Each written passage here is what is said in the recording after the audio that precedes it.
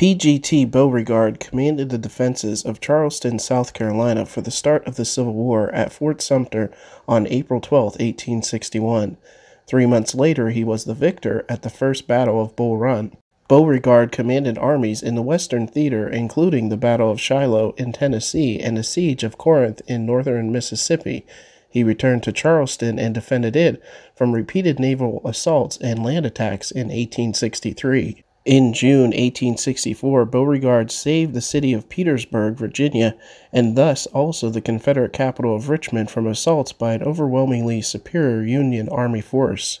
However, his influence over Confederate strategy was marred by his poor relationships with Confederate President Jefferson Davis and other generals.